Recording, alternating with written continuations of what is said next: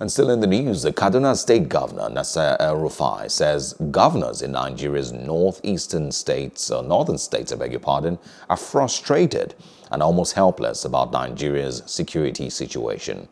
El-Rufai said this in a virtual interview with newsmen on Monday, lamenting that governors do not have control over Nigeria's security forces. He added that their title as chief security officers is only nominal and that they lack a command of cohesive instruments of the state.